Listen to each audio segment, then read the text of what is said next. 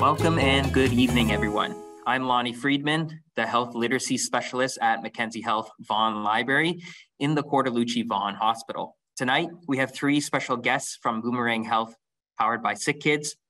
They are Carolyn Davidson, speech language pathologist, Vanessa Lombardo, occupational therapist, and Kaite Chircop, who is a physiotherapist. They will talk about school readiness milestones in preschoolers.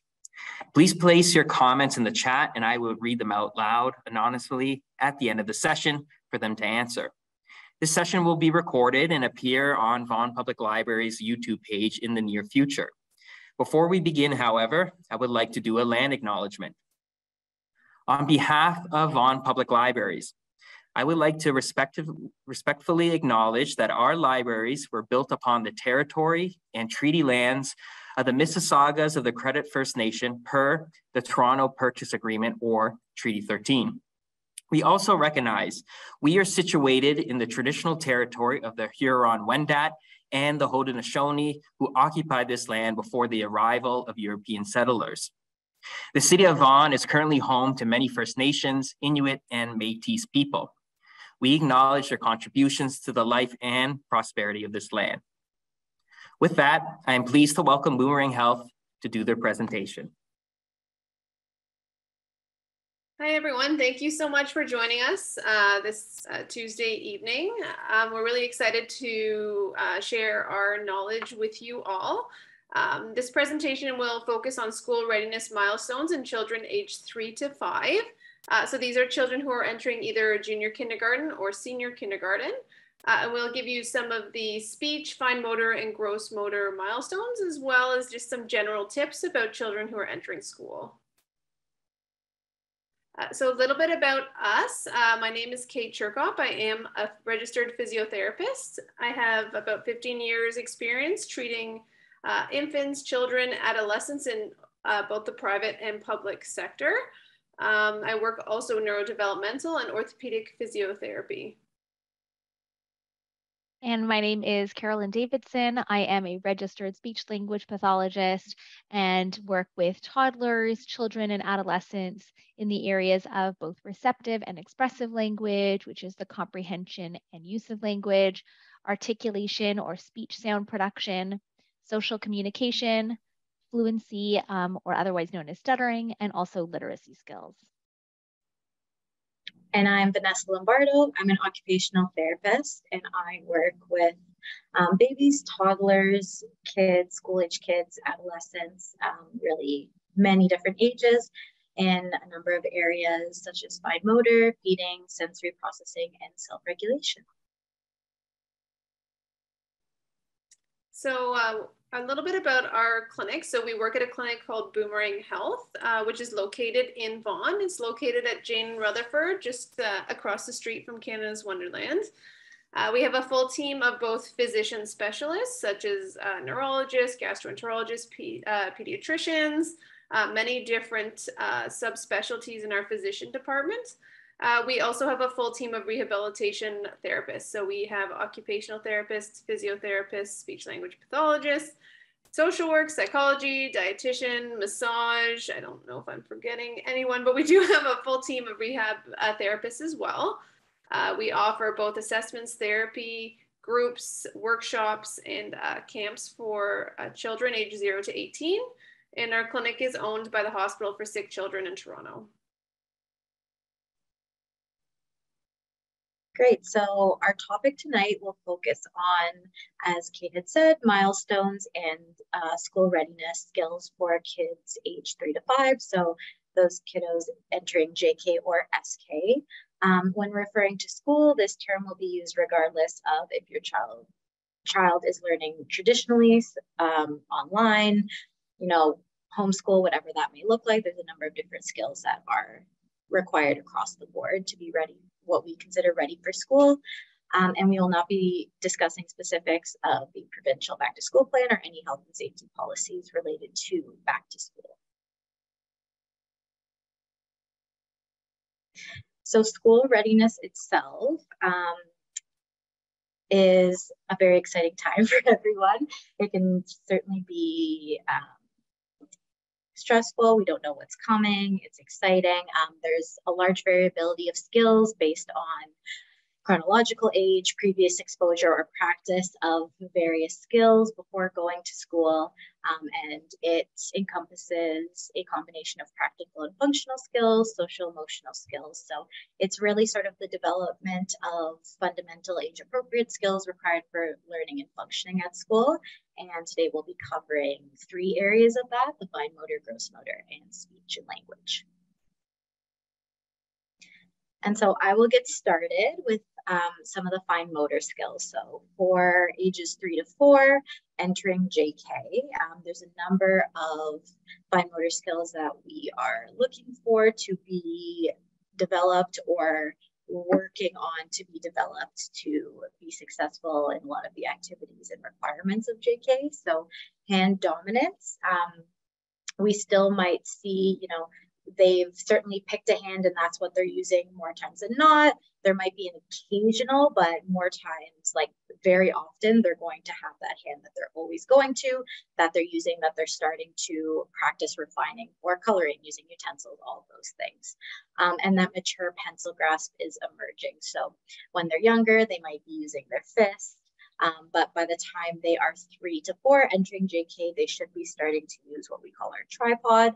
So how, you or I typically hold our pencil, and that's just going to become more refined as they enter JK. By the ages of 3 to 4, they're able to start imitating pre-printing shapes. So there are a number of shapes that are very important to be able to draw before we're able to learn our letters. So for up to about age 4, it's horizontal, vertical lines, circles, and then a cross or a lowercase t sort of. So these are all really important because we need all of these lines and curves and shapes to be able to start practicing our letters when we get to school. Cutting along a straight line. So between 3 and 4, we're able to hold our scissors with what we call our thumbs up grasp, hold them and cut along the straight line using our helper hand to hold onto it, to hold onto the piece of paper. Eating using a spoon and fork, again, with the preferred hand. Unzipping zippers and buttons. So by this age, we're able to undress ourselves. Zippers and buttons are always more difficult, and it's always going to be easier to unzip or undo them first. So unzipping might need some help still because they can certainly get stuck, but definitely trying that. And putting on socks and shoes. So also able to put on a number of articles of clothing as well. Sometimes might need a little bit help and putting on those socks and shoes. So for ages 4 and 5, entering senior kindergarten, the skills that I just mentioned become more refined. We practice them a little bit more, especially if we were in JK. And so now we're working on refining them. So we have that tripod grasp and we're going to now just be stronger, more fluid, easier to color and write, move our wrists, all of those sorts of things. We're able to imitate almost all basic shapes. So by 4 to 5, we can do a square and we are on our way towards triangles. So what I like to say is that these shapes, when we hit milestones, it doesn't just appear. We can certainly be working on them so that we're able to get it by whatever that developmental age they say. So we're not quite on full triangle, but working on those diagonal lines are really important as well. We are able to print our name, likely all in capital letters, writes 10 to 19 letters a minute. So we are doing much more writing. Coloring inside the line, so really concerned with staying inside the boundaries, and draws distinguishable pictures. And one that I like to do, is having them draw themselves or family members and seeing between 4 and 5, all those parts, arms, legs, heads, body, that all starts to come together and look like people. They're using a spoon and a fork, and they're able to use a knife, and they engage a doing. So that will be their dominant hand and then a helping hand spontaneously. That's always going to come in and hold or stabilize however they need. Okay, so for fine motor activities, these are some examples that we like to use in the clinic with our clients that we like to suggest for parents to continue at home, but there's a number of different ways that you can practice or make some of these activities easier for school readiness. So using a variety of writing tools and engaging in multi-sensory activities. So when we're learning writing, whether it's shapes, whether it's letters, whatever it may be, using multi-sensory, we call it. So engaging different senses can be a really great way to practice. So you'll see on the slide, some of the pictures, we have chalk. That's a great one because it offers a lot of resistance. Shaving cream, that's another great one. Little pieces of rice or little like plastic glitter rocks that you can put in a pan to make letters. So anything where we're practicing using different means, it doesn't have to be pencil paper or crayon paper. Really great for the brain and muscles to learn those skills. You can hide small items like pom-poms or beads to promote hand separation. So what that means is when we think about how we hold our pencil with our tripod, tri meaning 3, it's our first 3 fingers. You can hide a pom-pom or something in our other 2, in our ring and our pinky, and then that's going to help them separate the sides of the hand, we call it, so that they're able to practice holding with that tripod grasp. Using Play-Doh to practice cutting with scissors and knives. So as young as 2, using the scissors that are plastic. They don't have the actual blade on them, and you can, pull out some Play-Doh, roll it out, and have them cut that. That's a great way to practice it with scissors and knives. Completing various crafts. Crafts are always getting our hands and our senses involved, so those are always great to practice our fine motor skills. Storing home items in containers. So a lot of times when kids might not always be spontaneously using their other hand, I will recommend parents put stuff in various Tupperware or Ziploc bags so that they have to really learn and practice using that other hand to stabilize something so that they're able to pull apart or pull a lid off. Building up zippers with stickers. So sometimes it can be hard to also grasp those little zippers. So adding a little charm or a sticker off the edge, making it just a larger area to grasp. And then practicing routines as well. So having a bathroom routine, a dressing routine, a nighttime routine, meal times, following routines is, something they do at school as well. So practicing that at home is helpful. And fine motor red flag. So these are some things that might be red flag that we aren't quite meeting some of those milestones for school readiness, or just having a little bit more challenge working on these skills and reaching them. So hands seem weak. If we're going to pick something up, it's we might drop it. Dropping small things like beads, pom-poms often signify that our hands are a little bit weaker, or if we're using our, whole fist or our palm rather than our fingertips to do something that our fingertips usually do, often tells us that our tips are a little bit weaker. Same with finger hand movements being shaky, hypermobile joints, unable to hold onto writing tools securely. So a lot of times if we have that weakness or shakiness or difficulty, it's going to be tricky to do things like holding our writing tools. Trouble imitating our figures and shapes, challenges with self-care tasks like dressing, difficulty with feeding by ourselves. A lot of clients prefer to use their hands rather than a spoon or a fork if they have trouble with fine motor skills and cannot play with toys functionally. So we might see, they prefer to line cars up instead of having them race and things of that nature. Hi, so I'm going to talk a little bit about the gross motor milestones. So gross motor implies using the large muscle groups, so legs, trunk, walking, running, jumping, those kinds of things.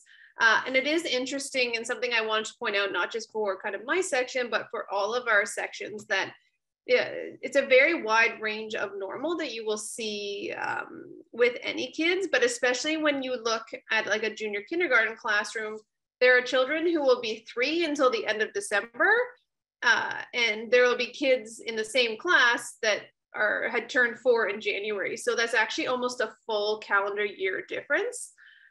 So it's not surprising that you will see different levels of physical and gross motor and fine motor and speech.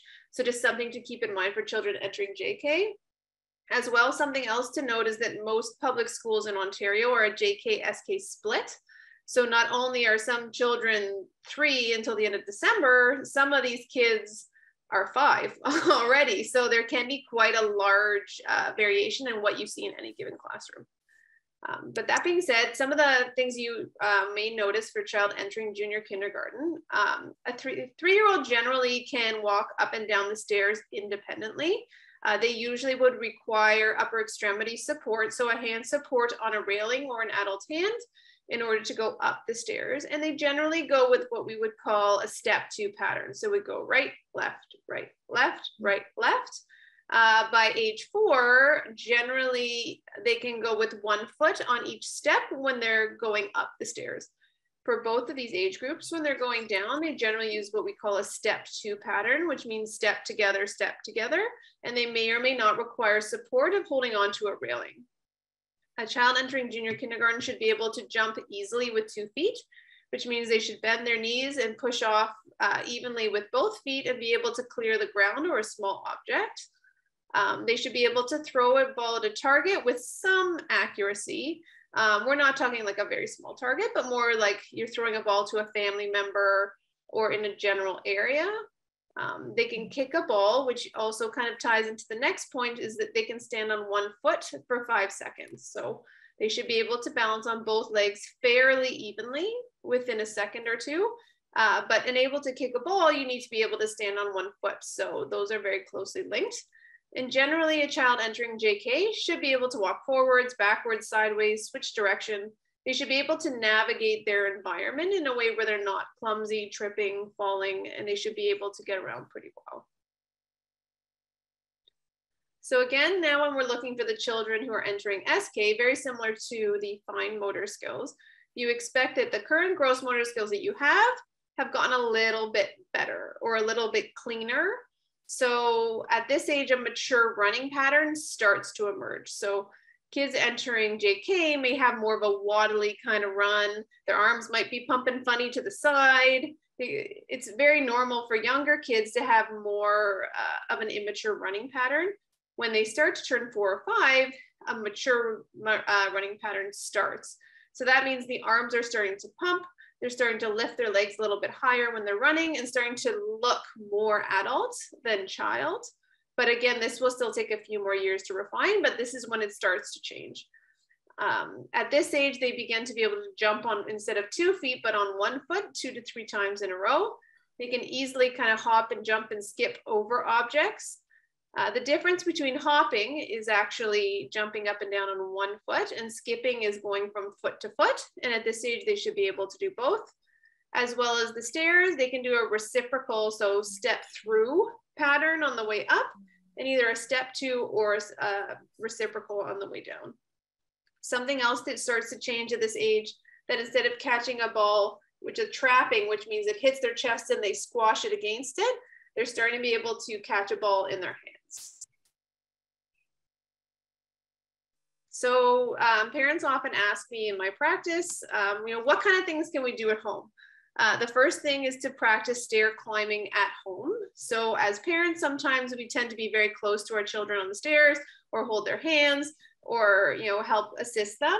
In school, unfortunately, there's only 1 teacher or 2 teachers for a larger amount of kids, so they can't provide that physical support. So getting your kids confident going up and down stairs, often kindergarten classrooms are on the main floor, but sometimes they might have reading buddies upstairs or they might have library upstairs. So it's not unheard of that some children will encounter stairs kind of on a daily or weekly basis. Allow your children as much independence as they can at parks. So similar kind of to the first one, we oftentimes like to be very close. We don't want our kids to fall and get hurt. Risky play is very important. So allowing your children to explore their environment safely gives them confidence to know, maybe I shouldn't go that high, or this is what I can handle. And this is how our children learn to be independent players. Exploring nature is huge. Going to different trails, walking in sand, walking in, on gravel, walking on uneven ground. All of those are really good for strengthening. Another one I love is creating an obstacle course at home with chalk. So you can do like something on your driveway where you try to like jump over the line or walk on the line, hopscotch, things like that. Allow your children time for unstructured outdoor play. So allow them to explore the environment without giving them a toy or something to do, and allow them to be a little bit bored in order to kind of learn how to, work through different things in the environment and entertain themselves. And practice physical activity every day as a family, going for walks, bike rides, going to different parks, going to splash pads, and enjoying that time together. So some red flags that are noted for gross motor skills. So persistent toe walking. So that's children who walk on the balls of their feet for a significant amount of time, past kind of that learning to walk stage. When children are learning to walk, it's not uncommon that they would go up on the balls of their feet. But if this continues past age 3 or so, then it's generally good to get it checked out. If they can't go up and down stairs independently at the age of 3, if they can't jump and clear the ground by age 3, or if your child seems very clumsy or clumsier than other children of their age, they seem to fall, they seem to hurt themselves more often, they generally seem to be struggling navigating their environment. That kind of links into frequent falls. If you think that your child may not be keeping up with children of the same age, for example, if they're on a soccer team, seems like they get really out of breath, or they're not able to do similar things to other kids their own age, sometimes it's good to get checked out. The next one is kind of true of all of our disciplines. If a child has mastered a skill, let's say jumping, and then it seems like they can't anymore. Same with speech. If they've had a word or they're speaking and then they can't do it anymore, that's always a fairly large red flag and should be brought up to their pediatrician right away. Worsening of balance over time, or that your child complains of persistent pain in their legs, in their arms, in their trunk, or persistent fatigue. Okay, great. So now we're going to be moving on to communication milestones. And I just want to provide a couple of really brief definitions so that we're all on the same page about what we're speaking about. So receptive language looks at the comprehension of language, whether it's oral language, something that's spoken to your child, or written language. Expressive language is the ability to use language, again, whether orally or written. And for these kids, it's most of the time oral language. Articulation looks at their speech sound production. Social communication gets into their interaction skills with their peers and those around them. And literacy, we're going to be talking about early reading and writing skills. Not writing from the actual production of writing, that would get into fine motor, but more the content of their writing and their ideas. So for a child age 3 to 4 who's entering junior kindergarten, from a comprehension standpoint, they should be able to understand a variety of WH questions. So what, where, when, why, how. They should be able to also follow multi-step instructions that are either related or unrelated. So a related multi-step instruction might be go get your water, put it on the table, and then meet me at the front door. All of those are kind of in line with each other in one sort of sequence. An unrelated multi-step instruction would be clap your hands, jump up and down, and tap your toes. So one has nothing to do with the other one, and they should be able to easily follow multi-step novel instructions that they haven't heard before. When we look at a child's expressive language or their use of language, they should be able to now create long sentences. So sentences as long as 5 or more words. They are not always using 5 or more words because sometimes it's completely appropriate to just say, no thanks, and that can be an entire sentence in and of itself, but they can use a long sentence should it be needed. They're also using the majority of their grammatical structures. So their speech is starting to sound, or their language, I should say, is starting to sound more and more adult-like. Of course, as Kate mentioned in her portion, there's a big difference between the December babies and the January babies. So you're going to see more grammatical errors if your child is born later in the year. And the grammatical structures that develop the latest are the irregular ones. So irregular past tense, irregular plurals, but all of the regular forms should be pretty well developed. And we should see that they're able to tell simple stories. Typically, the stories may form in what's called more of a leapfrog narrative. So we connect one point to the next by and then, and then. So I went to school, and then I had recess, and then I had lunch. And there's not a lot of other sequencing language in there, but they should be able to have beginning, middles, and ends. When we look at their articulation or their speech sound production, an unfamiliar person should be able to understand what they're saying 75 to 90% of the time. So it's important to think about an unfamiliar person because you as their parent or caregiver is likely able to understand them significantly more than an unfamiliar person. So I always suggest, and now that we've been able to get back to seeing friends and family a little bit more, if you're at a play date with somebody or you're at the park and meeting somebody new, are you having to act as your child's translator because people don't understand them? Are you having to, repeat what you think they said, or are they having to repeat themselves multiple times and act things out or show things? If so, that's showing a sign that others aren't understanding them. There are a number of sounds that are still developing. I'm not going to go too much into detail on those because it really is quite age dependent. So we usually just talk about sort of that overall speech clarity.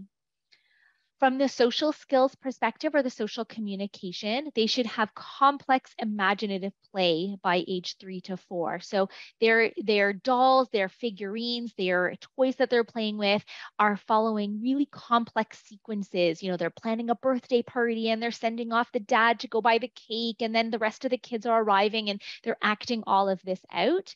And they should be able to take turns with friends. They still might not be great with sharing, but they are able to have a reciprocal back and forth during play.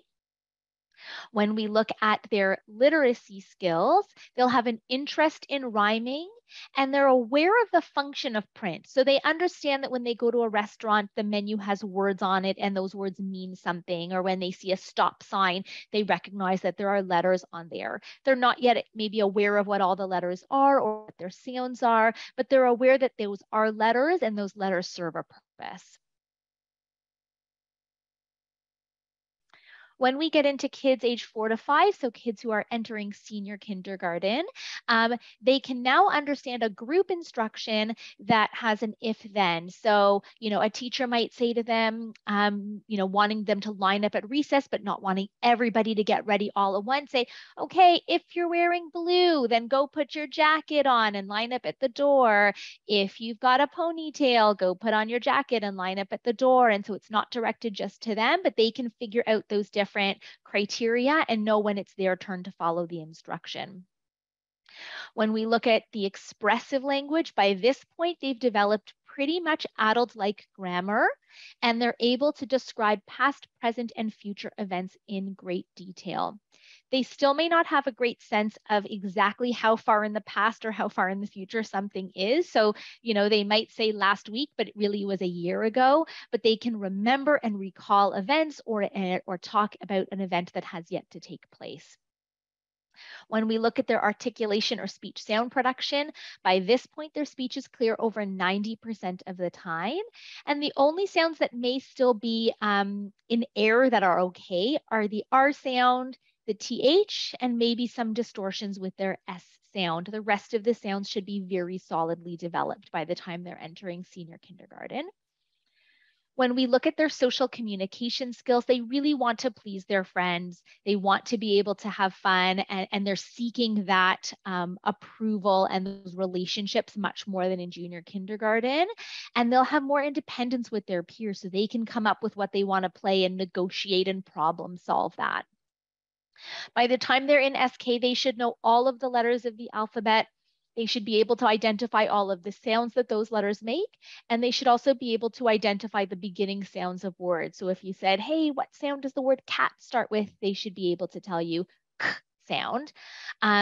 Depending on your school and the school's program and how reading is being introduced, They also likely by entering senior kindergarten might know some sight words and have learned those, but reading really is dependent on how the instruction has been targeted. So that's quite dependent on your type of learning.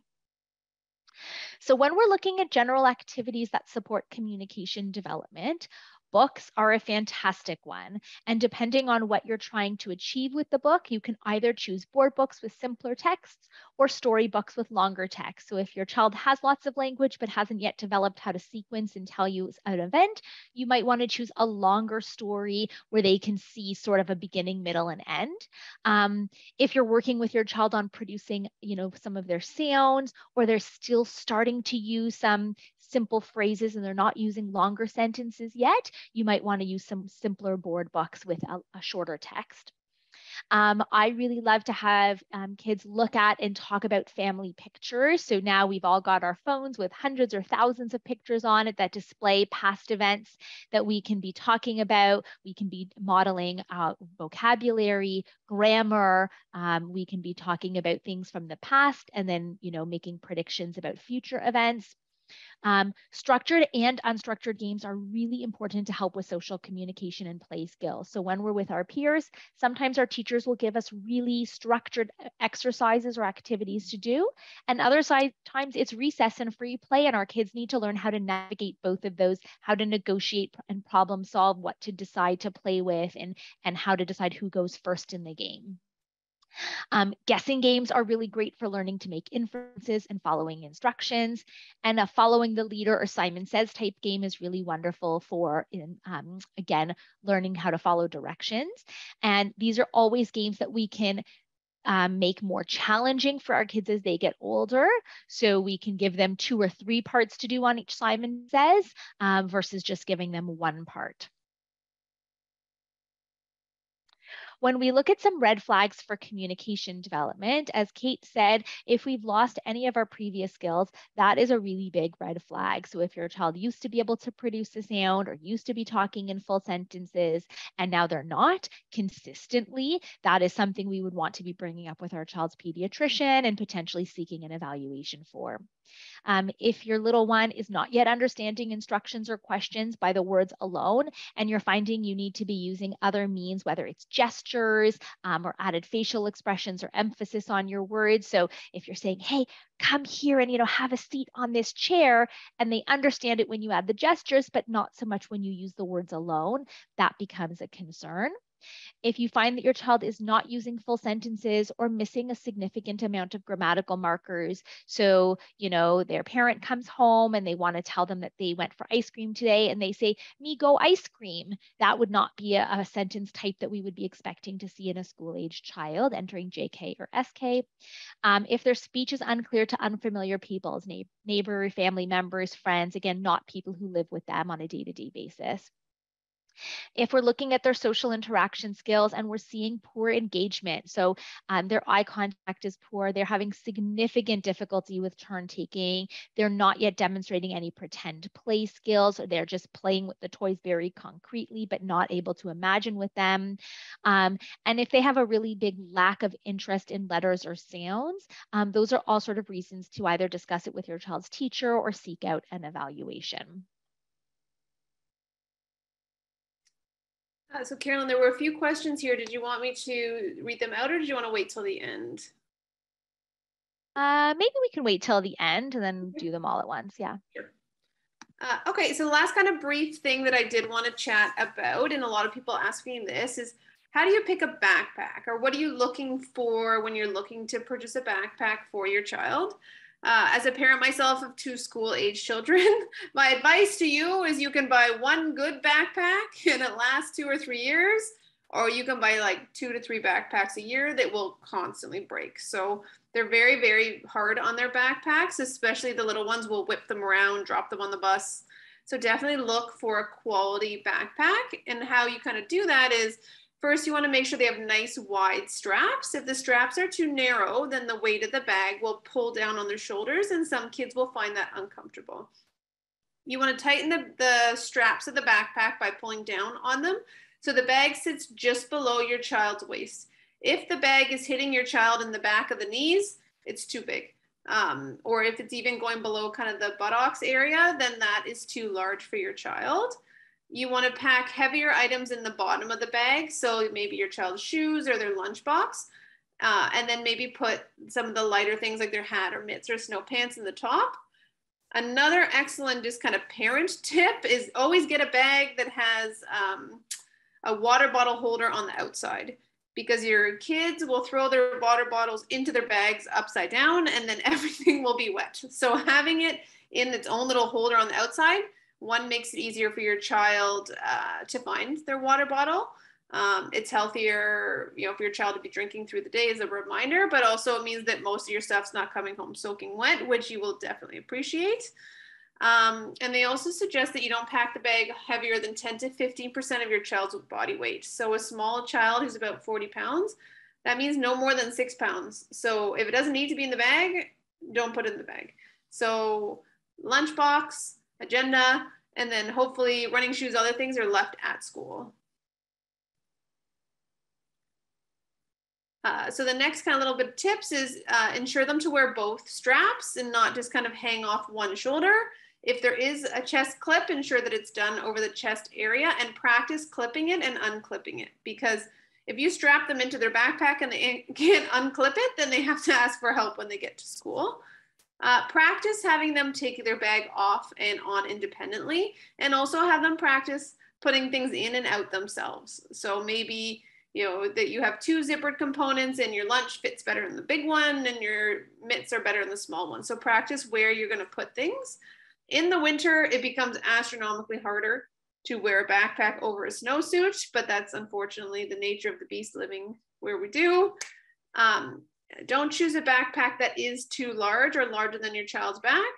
And ideally, kind of like I said before, it should rest from the top of their shoulders just to below their child's natural waist.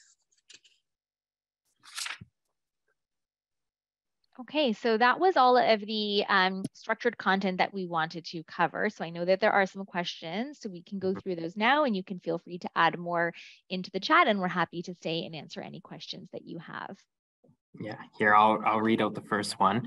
One person asked, how would you recommend improving social maturity? Example, interacting and playing with other kids in a group environment for 4-year-olds. So they gave the example that their child will hold on strongly and not be able to be left alone, even just for a couple meters, with familiar children at a playground. Yeah, so that's a really great question. So the first thing would be that part that you already mentioned is starting with familiar people. And I would even start just with people in your immediate family. So maybe if it is a 2-parent household, or if there are siblings, you know, setting up an activity at the park where they have to, you know, go and kick a ball to their sibling that's away from the parent. So with trusted people, it's kind of getting them to move away from their parent and just gain some of that independence. And then you can start to branch out from there, where you might want to schedule sort of a play date time where you meet up at the park with people that you know. You always kind of want to set the expectation up for your child so that they know who they're going to be seeing, they know where you're going to be standing, and then you can pull back support. So we always advocate for having the supports and scaffolding those, and then you can pull those away as you are able to. Something else is, if it's somebody that you're meeting at the park, maybe you can plan to meet them before you get to the park, because the park is a really, you know, we look at it like this really fun place, but if you think of it from your child's eyes, especially somebody who might be struggling with some of those social interaction skills, it is a very large, open, unstructured area where the boundaries of where they're allowed to go may be unclear, what they're allowed to go on. So having as little be new as possible once you get to the park is great. So if your friends want to meet you at a house and you walk to, you know, together to the park, then those are already familiar people once you've gotten there. So those are all little things that you can be doing, and setting really small expectations at first. So maybe I'm going to be at the bottom of the slide, and then we step kind of further and further away as we go. Great, perfect. Our next question is, would you recommend SLP assessment if my child missed 1 or 2 of the communication milestones? So without knowing too many details on which milestones and the exact age of your child, I would always say you could start by discussing it with your child's pediatrician. I will caution that a little bit because some pediatricians will take a wait and see approach beyond the point when myself as an SLP might take it. And this is the same for all of us.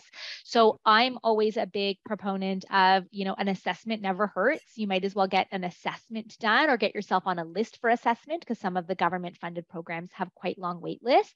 If after the assessment, they're deemed to be doing okay, you've got that information and nothing further is needed.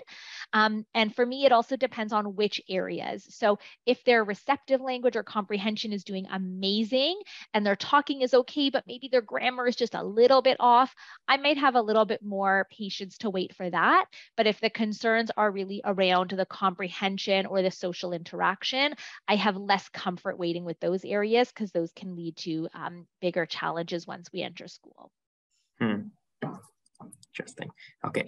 Before I read the last question that's posted, for anyone who wants to say something, now's the time. Please enter it in the chat and I'll read it after this question. So this is a little longer. It's for some context. I sometimes feel that schools are asking a lot from 3 to 4-year-olds in full day settings, that we are pushing them a bit too fast for their age. My son is entering JK and will be 4 in November. For example, there is no way he will be putting on shoes, socks by September on his own. How does staff facilitate when certain fine gross motor skills are lacking? I can take that one, and maybe Vanessa, if you want to chime in kind of as well. Schools are used to dealing with children who are kind of some who are younger, we would say a younger 3 and kind of an older 4. The other great thing that you might notice about JK-SK splits is that most kids in kindergarten or junior kindergarten can't zip up their coats. They don't necessarily, or they can't do it yet. And that, like, I was always, as a parent, very concerned that my kid be with their coat undone. So often what will happen is sometime between, JK and SK, what they'll do is the older kids might be a helper. So if they see that half the kids are zipped up in their coats and half aren't, they'll say, can anyone help their friend with their coat? And then sometimes the older kids will help facilitate with the younger one. As far as socks go, that is very challenging for a lot of kids who are in the JK age. But hopefully if you put the socks on in the morning, the hope is that they stay on for the full day. They may or they may not. But shoes, and I'm sure Vanessa can speak a little bit to this as well, making sure that they have Velcro and not laces, and practice. And if they can't do it, somebody will help them, either the teacher, the ECE, and sometimes an older friend. And you will be shocked sometimes at the amount of growth that you'll see in these young 3s from September even till December. Sometimes they can do things that you never thought they were because they're in this class of kids and they rise to the occasion. Even though it's a lot of anxiety as a parent to kind of put them there, they generally do quite well. And the teachers are used to kids who are younger as well. Great. Thanks for the context. Okay, we got a couple more questions. This is awesome. Let me read out the next one. My son just got diagnosed for ASD. Is there any recommendation of place where we can have play dates and meet people in a more structured place, not playgrounds? He has a speech delay. Yeah, great question. So I think depending on, I'm assuming that you do live in York Region since you're attending this talk there. If you haven't already been linked up with the Children's Treatment Network of Simcoe York or having an early interventionist, I would certainly look into those organizations, and they can facilitate different services and provide you with recommendations of different places. There's also the Ontario Early Years Centers, which I believe are now called Early On.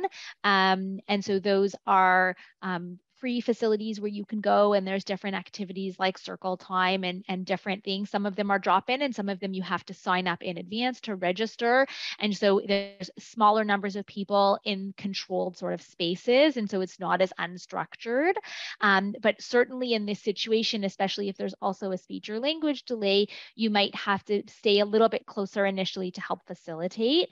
And then the other option is looking into some private services. So whether, not that I'm pushing services at Boomerang Health, but whether there's different organizations that are running, social skills programs or different types of group programs specifically for kids, your child's age, at your child's level, who they can interact with. Yes, and let me add something to that. I have a shameless plug for the library. We have lots of ASD resources here. It's specifically at the new VMC. There we go. At the new VMC library, we have specific area for people, for kids with like bubble machines, and we have kits at different branches that you can borrow, specifically tailored for children with ASD. So please visit your library as well. Yeah. Okay, next question. How about a 4-year-old who is great in all things you mentioned, but the issue is English is not his first language? He kind of gets scared by the thought of going to school since he will have children speaking a different language. Any tips? Yeah, so I mean, this is something that Kate mentioned before about sort of the gross motor or fine motor if your child is younger. The teachers are really well equipped to help navigate a child who English is not their first language. And what we know about language development is for a child who has a very strong base in their home language with no delays, they will be able to pick up a second, third, and multiple languages to the same degree if those languages are exposed before the age of 5 or 6. So they might have a little bit of a rocky start, in all honesty, if it's hard for them. But once they start to learn the routines, you'll be amazed how quickly they're picking up. So if their comprehension is good, they might not understand verbally everything their teacher's saying, but if they see everybody lining up at the door or getting their lunch boxes, they'll be able to pick up the routines. And the schools are very well prepared. There are lots of kids who are starting to school with not a lot of English exposure because they've been at home this whole time being exposed to their home language. And you'll see some pretty rapid development of English language in those first few months. Great. Our next question, will the teacher help kids for their bathroom time, especially put his pants back on? Thanks. So my understanding is they will not. I don't believe teachers are allowed to physically help children with dressing or undressing. And so that's one that you really want to make sure that you are practicing at home, helping them do things completely by themselves in this last sort of a month before school starts, getting them to practice taking their pants off, pulling them back on, and thinking about, Vanessa, I don't know if you have any tips for the kinds of pants, but definitely not like jeans with buttons and zippers and things, like the kinds of pants or clothing that they can be wearing. You want to, Yeah, I can chime in for sure. One of the things I like to recommend when we're practicing dressing, especially, is what we call backward chaining. So if you think of the act, of undressing and pulling up our pants, so we can think of it in a bunch of different sequences. And what you want to do as the parent is complete every single step except for the last one. So let's say we have it on like put our legs through the holes, and then you have them just pull it up, or if that's difficult, have pull it up till about their bum and have them then practice over our bum, because it's over the bum is often a lot trickier. That's sort of where kids can get stuck. And then once they've mastered that, you're gonna scale back the next step. So okay, now it's pulling up the whole length of the leg and the bum. So really, really practicing that one step until we have mastered it, and then doing that with each of the next steps so that we're able to build up that whole skill. And then, again, in terms of pants, things that are looser are usually easier, considering things, if they have sort of a tight seam at the base, then it's going to be harder to get my foot in there. So things that are a little bit wider as well. And then, nothing with, buttons or any sort of things, just an elastic that you can pull up. If the elastic's really tight, you'll have to, again, consider stretching and pulling it over my bum. So if it's a little bit looser, but will still hold up, that's going to be your best bet. And a good tip too is don't buy the sweatpants that are slightly too big that have to be tied in a knot at the top, because sometimes it turns into a double knot and then they can't get them off. And then sometimes they have to retie them or they're falling off. And then they kind of spend the whole day holding up their pants. So for this first couple of months, make sure they have pants that they can take off, but also they're not too tight or too loose. Great. Okay, this is our last question. Piggybacking on the potty stuff, what are the bum wiping expectations? Lots of my friends with slightly older kids say they come home with dirty bums and the wiping skill doesn't develop for a while. We're still working on it here, but it's much to be desired. Any tips? So legal teachers are not allowed to aid with toileting. So they need to be as independent as they can be. And it is sometimes a messy few months while they are learning that. But yeah, Vanessa, you can probably talk a little bit more about the toileting part. Yep, absolutely. So there's a couple things that I like to recommend and also work on with kids in the clinic. So having some sort of social story or book that really outlines each of those steps can be really helpful if you're, first introducing with younger kids. Once we are sort of getting into it and practicing, there's a couple methods. So one of the things is fold and wipe. So you get a couple pieces, you do that initial wipe, and then you look. If it's dirty, you fold, you do it again, look. If it's still dirty, fold, do it again. So that's to actually tell once you're finally clean. In terms of working on that skill to get your arm all the way back there, it's definitely tricky. I would have them sit on, a stool or something similar to the size from the ground of a toilet and model, and then have them practice and just keep practicing leaning forwards, reaching over, and doing that over and over. If, it's easier to sort of have them stand and lean over, whatever works to help keep them supported. It's again really about practicing that skill, and then also the actual action of wiping. So if there's any difficulty with that, I like to first introduce and practice wiping, peanut butter on a plate or on our arm or something, even just to get the right amount of force, and then kind of put all those pieces together and practice. Mm-hmm. Yes, and the library too has lots of resources, books and videos you can borrow for some tips there. We got lots of thank yous for answering the questions and the general presentation. It's such a relief for some of your answers. We have one last quick comment. If the teacher can't touch them though, this is after like an accident, who helps or cleans up the accidents? So go ahead, Kate. So when they're in junior or senior kindergarten, there's generally an ECE in the classroom as well. So if there's an accident on the floor, they're not expecting the child to clean that up themselves.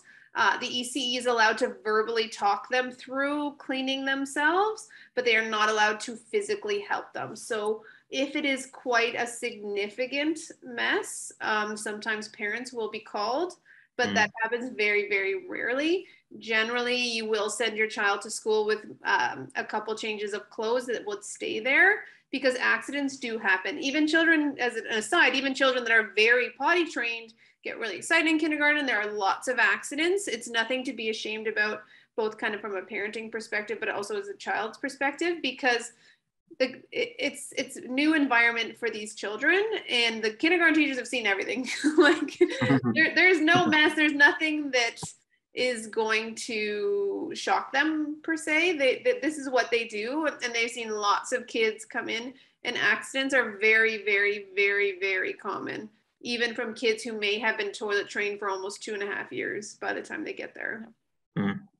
And just to add to that, especially if your child potentially does have some challenges with their comprehension, because they're only allowed to sort of verbally coach them through it. These are instructions you want to be working on with them at home. So, you don't want the teacher or the ECE providing them with instructions like, take your underwear, put one foot in, put the other, and they're not understanding. I mean, they certainly will try to add some gestures to help them, but these are things to be practicing now at home. So even, we're not going to make our kid have an accident or make there be a mess, of course, but we can just say, hey, we're going to change our clothes now. Isn't that so silly? Even though we're all clean. Okay, let's take our pants off. How do we do it? And walking them through. If they're able to physically do it on their own, great. If not, as Vanessa said, having them do the last part and building up what they can do.